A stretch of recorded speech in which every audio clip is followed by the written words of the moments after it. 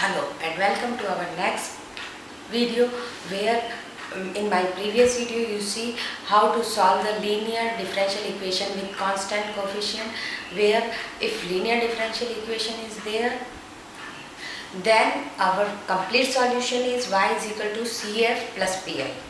Y is equal to complementary function plus particular integral.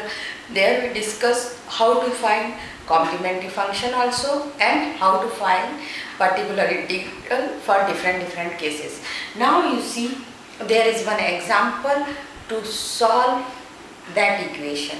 So you may better understand how to solve this and how to apply the complementary function and PI also. So we discuss there is d is d by dx into y.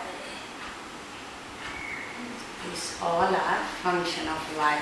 So this d plus 2 d minus 1 whole square y is equal to e to the power minus 2x plus 2 sine hyperbolic x. Step 1. First we have to find out complementary function CF. For CF we have to write our left hand side in auxiliary equation. So auxiliary equation replace d with m is m plus 2 m minus 1 to the power 2 equal to 0. Find out its root. Just roots are minus 2 1 comma 1 means roots are one root is all roots are real, one is different, two are repeated. So case second, real and repeat. For real and repeat, e to the power ax, a is 1, c2 plus c3x. For real root, c1 e to the power 2x minus of 2x. So our complementary function is this. Second part, find out the PI, particular integral. For particular integral, we have to write our equation in form of y is equal to 1 upon fd into x. In my previous lecture, you also see this.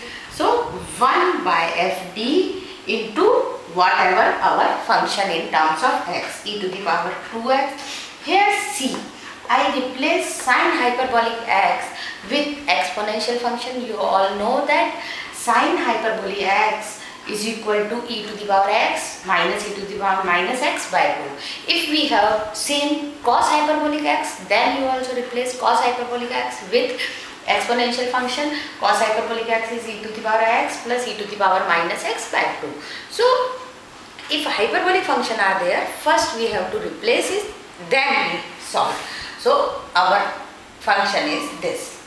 Now solving, there are three parts. One is e to the power minus 2x, second is e to the power x, third one is e to the power minus x.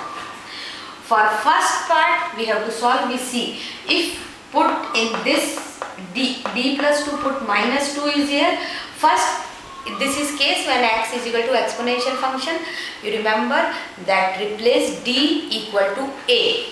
A is our minus 2. If we replace here, a is equal to minus 2, d is equal to minus 2 plus 2, 0. Means this is case of failure. So we can't able to put minus 2 here. Next, minus 2, minus 1. It cannot go 0.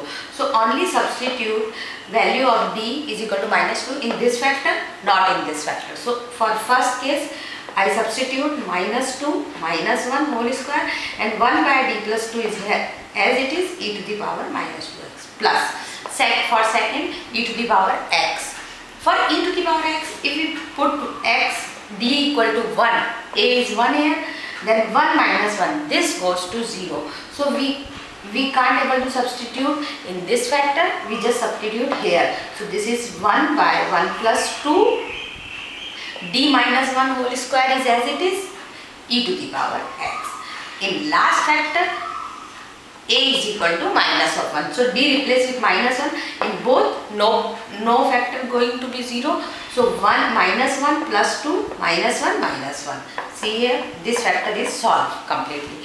Next step, this is minus 1 minus 2 is minus 3 whole square is 1 by 9. Next, 1 by d plus 2 e to the power minus 2x. You remember remind that our case study 5th for particular integral. That's I told you, whenever you are failure for any case 1, case 2, case 3, you just go for this case.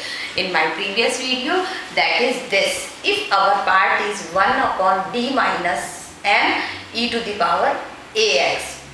Okay, if a substitute here, it will goes to 0, then e to the power mx, e to the power ax, e to the power minus mx dx plus c. Its solution is like this. So same, you compare here, our m is d minus m, c factor is d minus m, so our m is minus of 2.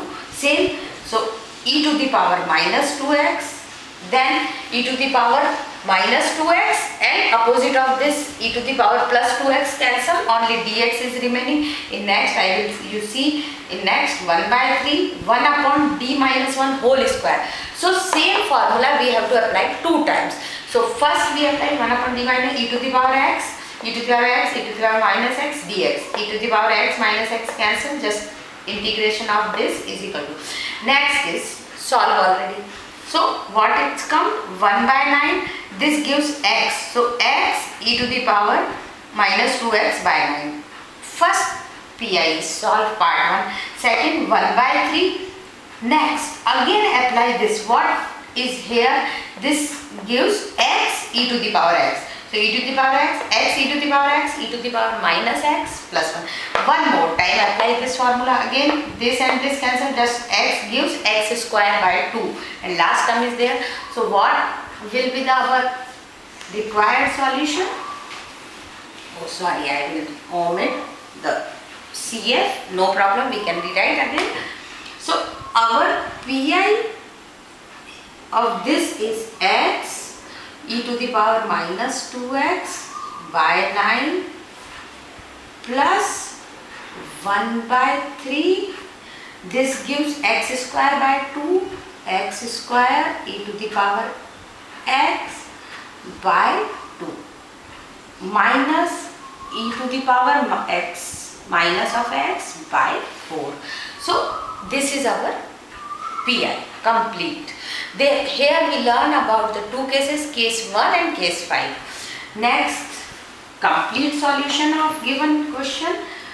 Y is equal to, at end you never forget to write complete solution.